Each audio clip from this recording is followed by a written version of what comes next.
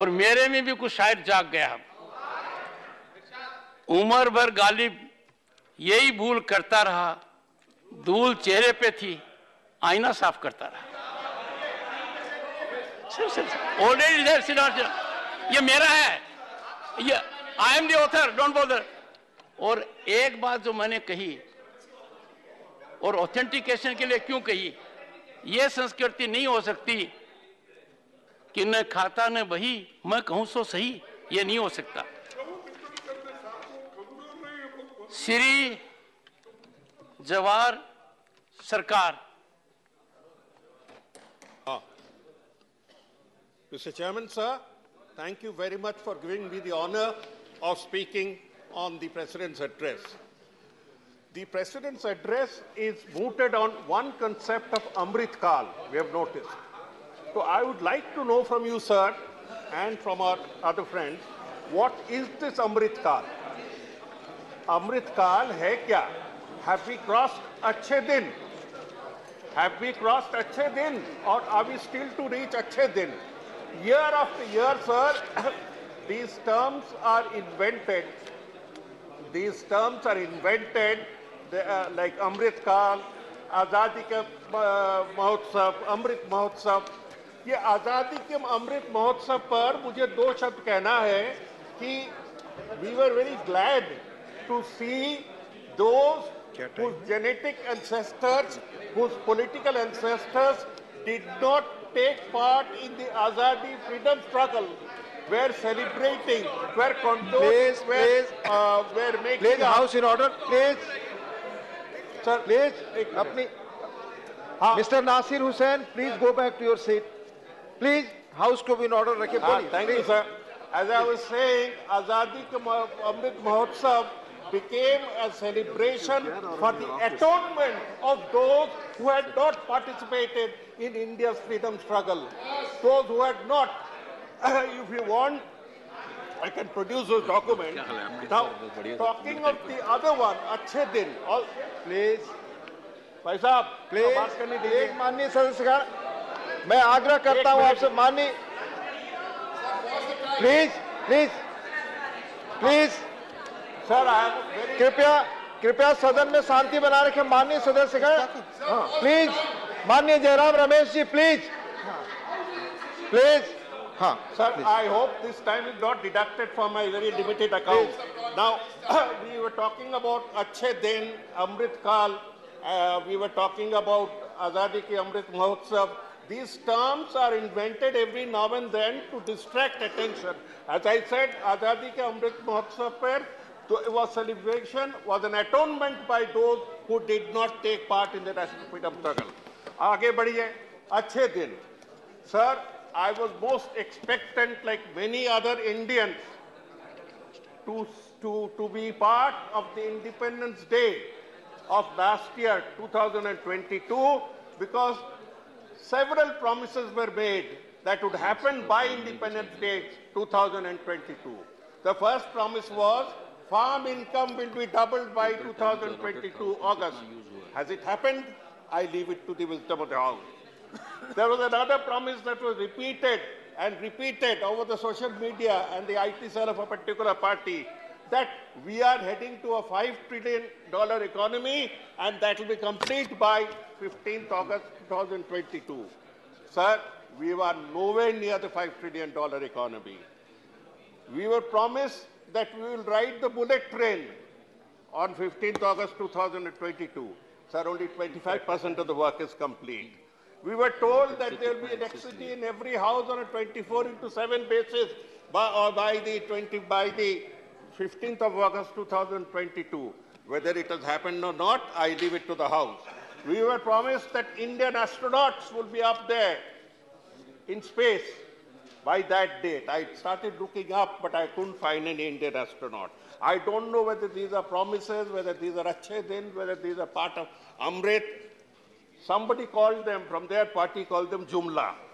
Now, this biggest Jumla was, as you know, that 15 lakhs in everybody's pocket. That is nowhere in the scene. Nowhere has it happened. But the movie that was opposed, Pathan, that represents the essence of plurality, that essence that represents the essence of our oneness has won through, has secured secured record earnings. Maybe the 15 lakhs will come from there.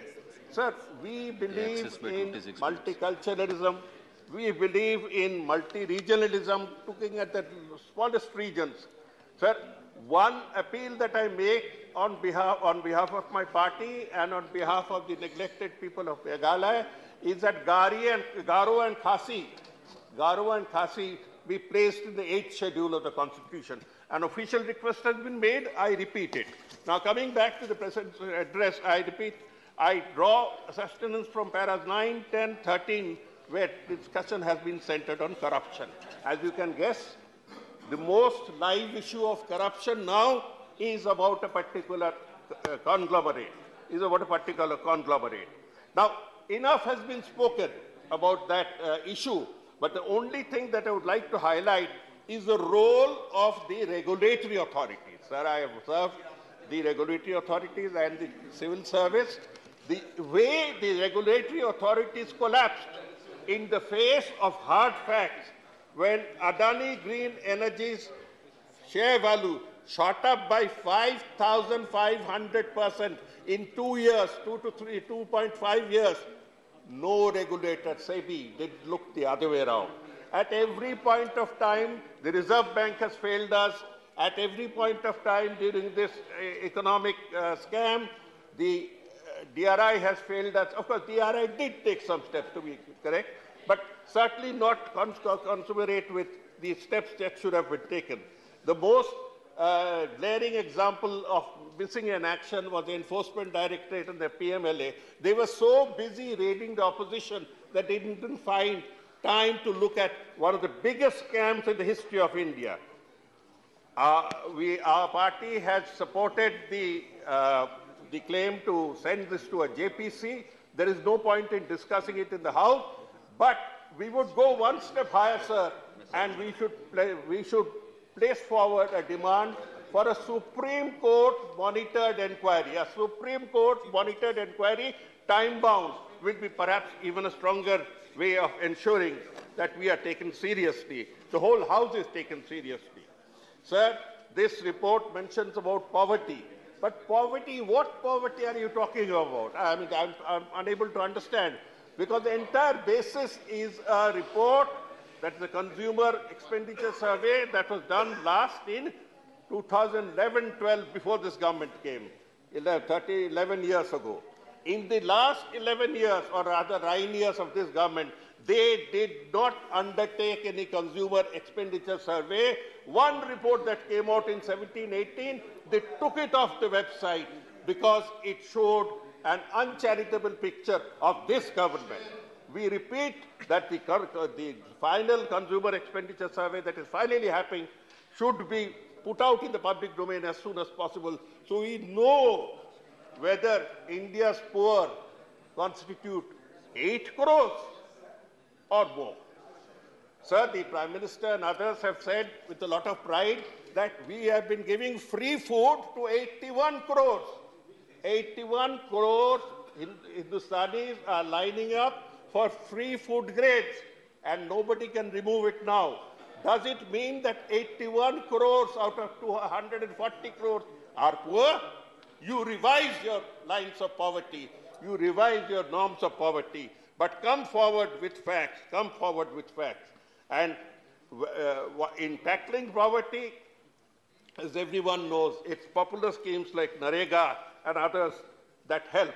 But Narega has been slashed from 111 crores to 89 crores last year, and to 60 crores. And out of this, West Bengal has been selected out maliciously for complete stoppage of Narega. You should come to Bengal to see how welfare schemes are conducted. Without the success of such schemes, we could not have resisted the massive onslaught that was thrown at us in 2021. With all the power of state and all the wealth that was possible, the people of Bengal rejected it with a 48% majority. because of welfare schemes. Do take the trouble to come to Bengal for learning how to conduct welfare schemes. So one point I would like to draw the attention of my friends on both sides, that is very soon we'll move to Parliament House, a new Parliament building. Not 1 minute's discussion has been held with the users of Parliament. I have some insight because for the last 1.5 years I have been pursuing it with the minister concerned who gives minister-type answers. Not one consultation has been held. We do not know what facilities are there. I inquired, they said, no, we don't have State Bank. Aapko State Bank ya banking ke liye baar-baar whose building says building karna hai. This space has been utilized for grand halls far beyond our requirement in the near future. And I see a plan behind these large halls. And you know that, sir. As it is, 50% of the members are outside in the lobby and doing their other important thing. So when the camera pans at this house, it looks half empty, as it is even now. But if the hall is made 1.5 times more, the TV camera will show that the honorable MPs do not take the house seriously. It is part of the narrative that Parliament is not required. Parliament has to be belittled. And in one state, assembly, I'm talking of the state of Gujarat, assembly sittings were reduced to 29 days in a year. Our is some similar grand plan of belittling the legislature also on in the national parliament. Secondly, sir, why did we talk of consultation? It is not only facilities. Look at the building. Look at the grandeur of this building that has lotuses, that has all Indian symbols all around. And you see that triangular buildings store. You won't get the same gravitas. You won't get the same splendor. There is, at every point of time, an aesthetics has been cast upon us that will be, the aesthetic will remain as a permanent memory of poor art. And this has been done by an architect specifically chosen from Gujarat, who's taking 250 crores. 250 crores for advising on a completely unaesthetic building. We come to health, sir, because that is another point that has been repeatedly mentioned. Ayushman Bharat has saved 80,000 crores. I have gone through the entire health expenditure budget and find this is almost 100% of the budget. Where do they give these figures from? Where do they obtain? If the officers are misleading them, then let them question, where do you get such figures? You talk of 9,000 kendras. Sir, one kendra for 155 lakh people. And you are mentioning that proudly in your report. 155 lakh people will go to one store. Sir, is par dimag lagaiye, koi na koi dimag conclude now. Sir, 1 minute more, because 1 minute more only. The total is, our health expenditure total is just 3.6% of the GDP. I couldn't help mentioning. And the Western world has 12 to 19%. China has 5.5%. Mexico has 6%. And we are half. We should hang our heads in collective shame that we have not been able to look after the health sector the way we should have looked after it. So I thank you for the time given.